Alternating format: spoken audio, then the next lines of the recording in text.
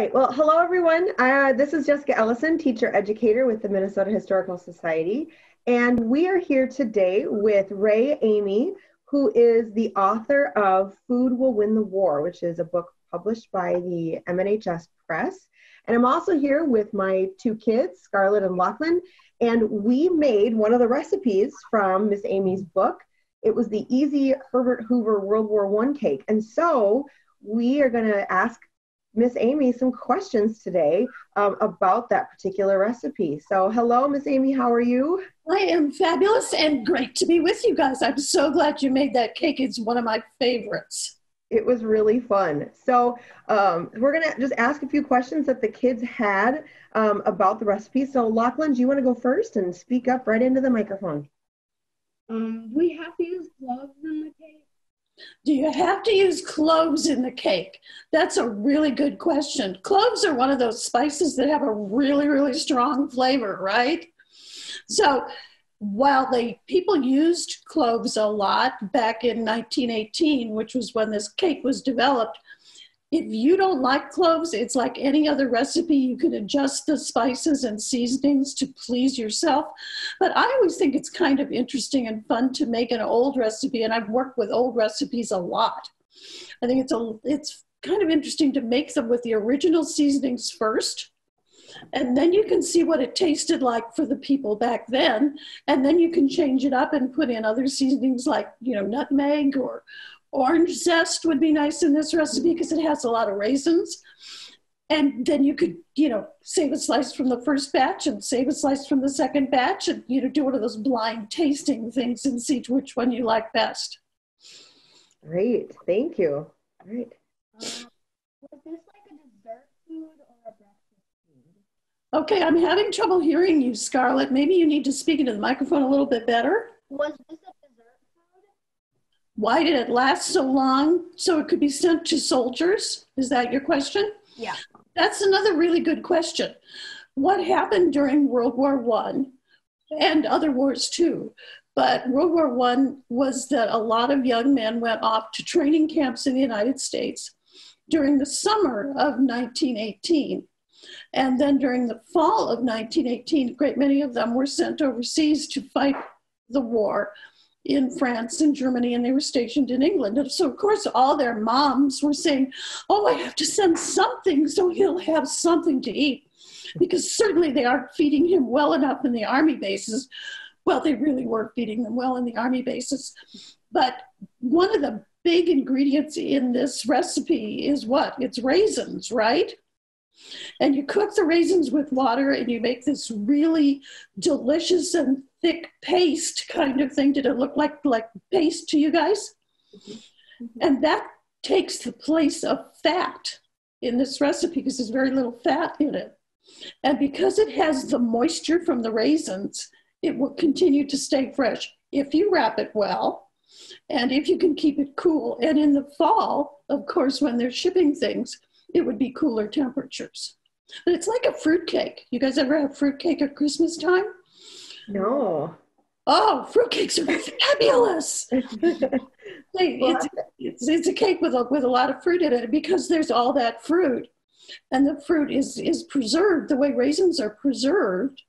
It lasts longer. Sometimes fruit cakes last for years. I don't think this raisin cake would last for years, but I've had it last for a couple of months, actually, well wrapped and in the refrigerator. Enough to get overseas.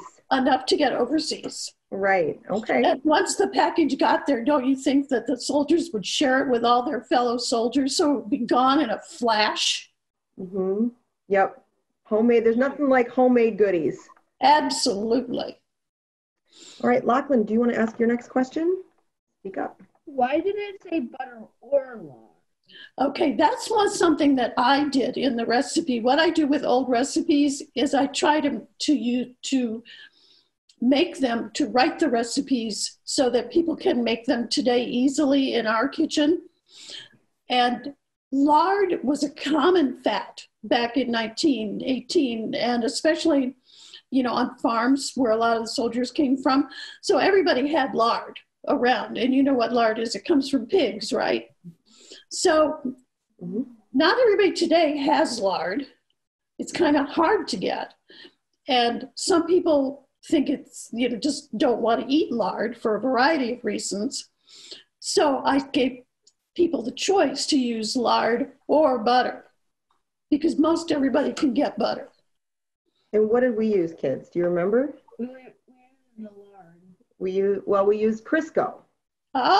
Yet a different fat, which is a vegetable, because that's solid vegetable fat. And Crisco was invented, I think, in 1912. So it would have been coming into popularity about that time as a good alternative that keeps fresh easily, was not taken from animals, which we were trying to conserve lard and butter use during the war.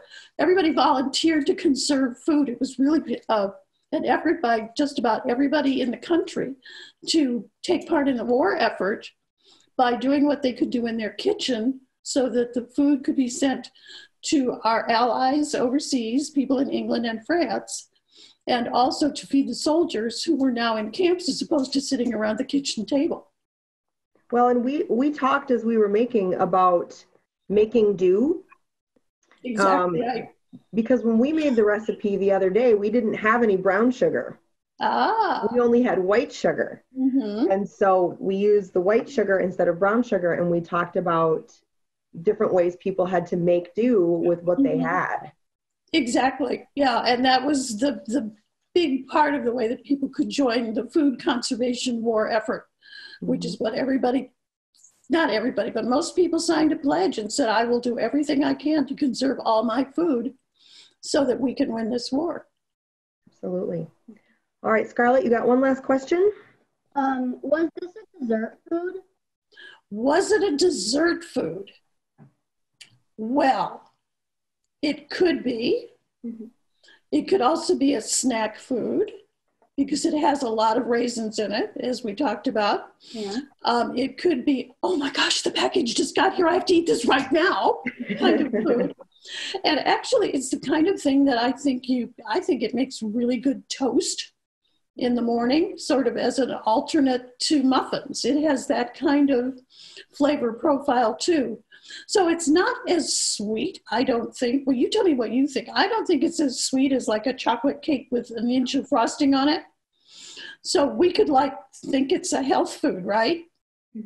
Sort of. No, it just still does have a lot of sweetness to it.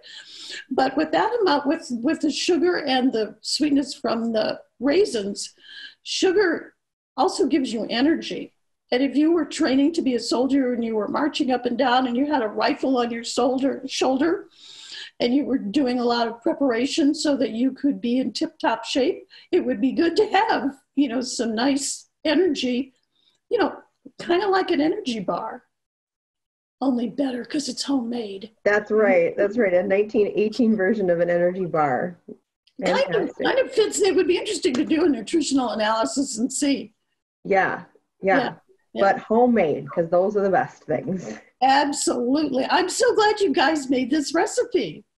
It was fun. Wasn't it fun? Yeah. Yeah, we had a good time, and it was great to use a recipe that people used 100 years ago when there are so many similarities in a lot of ways to the world we're living in now and the world around World War I. So it was great for us. Perfect. So thank you so much for taking the time with us today. And I'm excited to try some of those other recipes in Food Will Win the War. So if you have any suggestions. Oh, gosh. One that I like is the rice au gratin, which is kind of like mac and cheese, only it's rice instead. Oh, we could try that, kids. Yeah. Right? We have rice and cheese. It's really good, and I think it's nice that it also sort of turns into a hot dish because you can put other things in it nicely, like a little leftover chicken, a little leftover ham, got some peas rolling around that you need to get rid of, toss those in too. It's a really nice recipe. It's hard to pick. There's so many that I really, really do like, but if you like red cabbage, Yeah. There's the victory cabbage in there is the best braised cabbage recipe ever. Done. Done. We will give that one a whirl. Okay. Well, thank you so much, Miss Amy, kids. Thank you. Thank you. You're welcome. It was fun. And you take care. Yeah, you too.